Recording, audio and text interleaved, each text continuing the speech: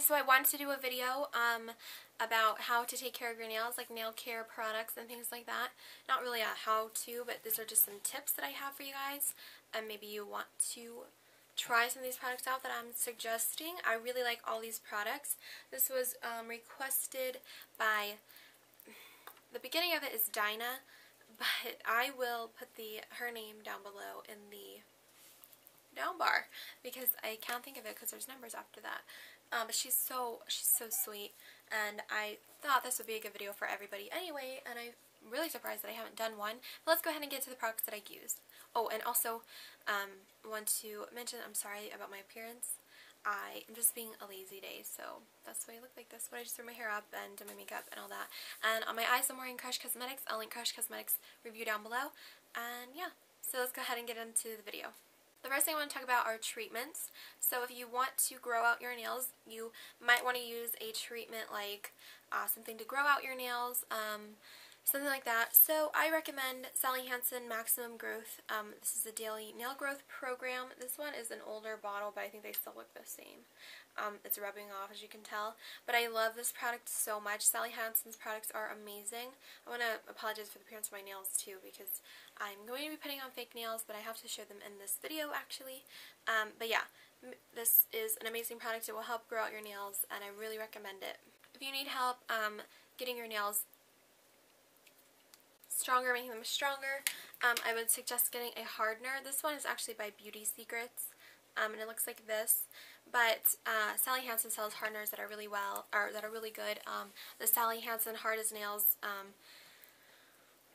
Hard as Wraps one is really good, and then also the green bottle, and I believe that one's just called Hard as Nails. But I really like both of those products. But this one's also a good product as well, but I would definitely get a hardener if you need to get your nails stronger. Now, just on a regular basis, if you're not painting your nails for the day, or if you are going to paint your nails, I definitely recommend using a base coat. And this is a Beauty Secrets base coat. This is a nice base coat. There's nothing wrong with this one.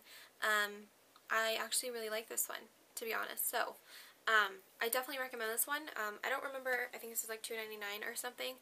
C&D Sticky Base Coat is really good as well, but it's more expensive. But I do like this one. You can also use the Miracle Growth Maximum Growth things like that as well, or hardeners as base coats as well. But if you don't need any of those products, just a base coat will work for you. There's lots of good base coats out there, but I like this Beauty Secrets one. It's really good for the price, so I definitely recommend it. And have you guys noticed, but I keep saying a lot in these videos, and I want to apologize because I'm going to assume that it's kind of annoying, but yeah. But even if you're not painting your nails, definitely paint your nails with a base coat. It's just going to protect them from whatever throughout the day. But if you are going to paint your nails, use a base coat as well so your nails won't get stained by the paint that you're using. Also, another way to protect your nails if you have painted them from chipping is using a top coat. This is not the best top coat, this Beauty Secrets one. If you have brittle nails, because this is always chipping off for me. But I really like OPI's Insta Dry, or Sally Hansen Mega Shine, or Sally Hansen, really any of the Sally Hansen top coats are really nice. So any of the Sally Hansen top coats are good. OPI Insta Dry, like I said, is really good. And actually the Revlon ones are pretty good as well. I was just using this one as an example. But it's alright, just not if you have brittle nails, because that's what I have, and it doesn't really work out. Another product that you can use as a base coat is this OPI Ridge Filler. Anything that's a ridge filler that's going to help fill in any ridges in your nails, basically, or any bumps. I have a lot of ridges in my nails, so I love this product. I have 2 bottles of this. I love it so much. I'm obsessed with it. It's great, and it works as a base coat as well if you only want to buy one product. This is it. If you have ridges and all that. Something that might be ideal for you as well if you only want to buy one product is the top to bottom Orly base coat and top coat. It's all in one. All you do is paint this on your nails before you paint, and then use it as your top coat after you paint, and you got one product, you're good to go. This is a good product for a base coat. I don't like it for a top coat because it's not super shiny, but yeah. It's pretty good for the base coat, like I said, but using it as a top coat, no. But if you're traveling, try it because you are only going to bring one product. So I recommend this one for base coat. For wear with your cuticles, I definitely recommend using a cuticle oil. This one is just by Beauty Secrets. I like this one. Essie makes one, the apricot cuticle oil, but this one is just by Beauty Secrets. I think it's like $3. Like I said, there's a bunch of cuticle oils out there, so it doesn't really matter. Just get a cuticle oil that you like the scent of, because sometimes they are a little bit disgusting smelling, but that's just going to help nourish your cuticles and hydrate them, and if they're dried out looking, it'll bring them back to life. It's something really good to use just throughout the day, every day, or once a week if you want to. I love putting it on like every single day because it just moisturizes your cuticles, but if you don't like the oily feeling, once a day is completely fine too. Another good thing to keep in mind is remover. The best remover out there is 100% acetone. It will take off your polish in one wipe, 2 at the most. It's amazing. It does have a strong scent, but if you want your glitter to come off for sure, that is the way to go. But if you're cleaning up around the cuticles, anything is going to work. The strengthening nail polish remover, acetone is just as good as well. Acetone does dry out, so make sure after you use acetone to coat your nails with cuticle oil.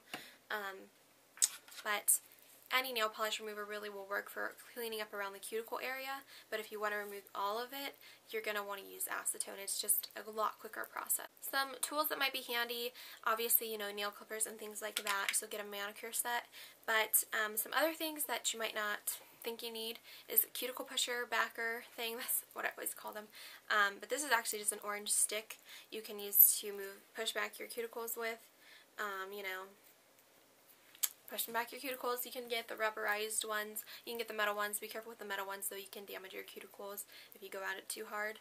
So I just use whatever. I even will use my fingers, my nails, to push them back too. And then to clean up around cuticles, I use this little e.l.f. concealer brush. It's $1 at Target. You can just dip it in the polish remover and go around your nails, and it cleans up perfectly, and it doesn't mess up anything.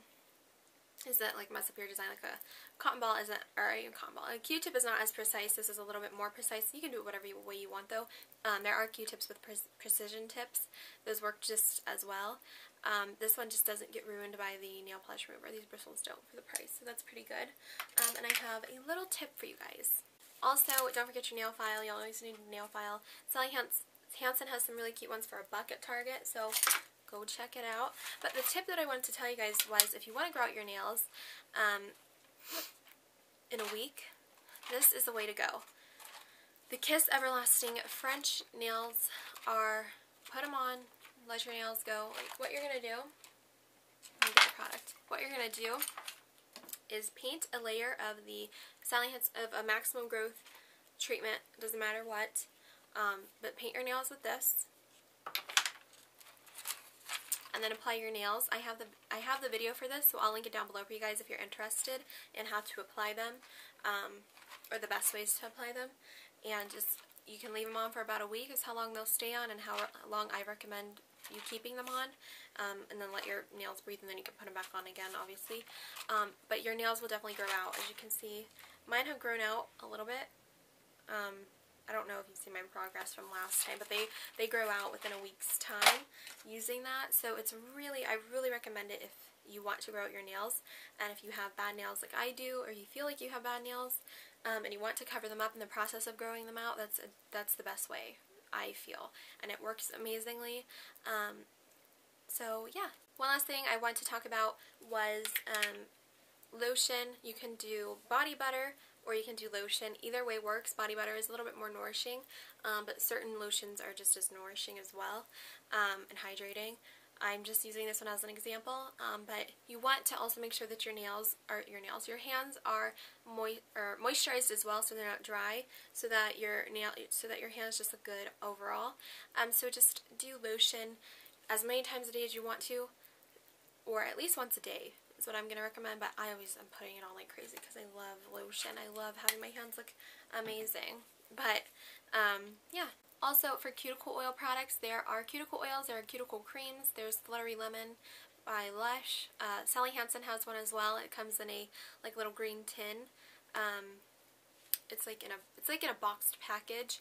hanging, but it's a green tin. I'll show you on the front. It's like spiraled with green and green and white, and that I hear is a really good one, but I never used it. Also, a cuticle remover that you want to use once a week. Let me go ahead and grab a cuticle remover. You want to use this probably once a week just to remove any of the dead skin, dead cuticles off of your nail and all that.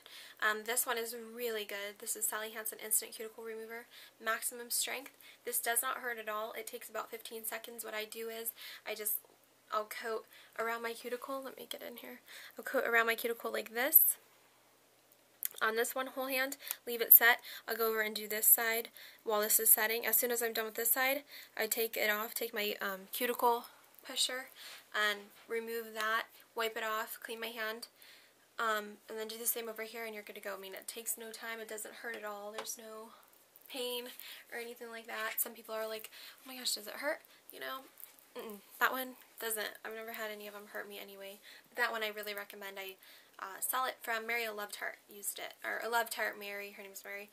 She used it. She's not doing videos right now, but that was in her manicure, complete salon manicure. If you want me to do one of those types of videos using all the products that I showed here, I definitely will. Request it down in the comments. Give this video a thumbs up if you enjoyed. Thanks so much, Dinah, for requesting. Sorry, I'm just going to call you Dinah, if that's okay with you, because I don't know your name. If that is your name, that's awesome. That's a really cool name.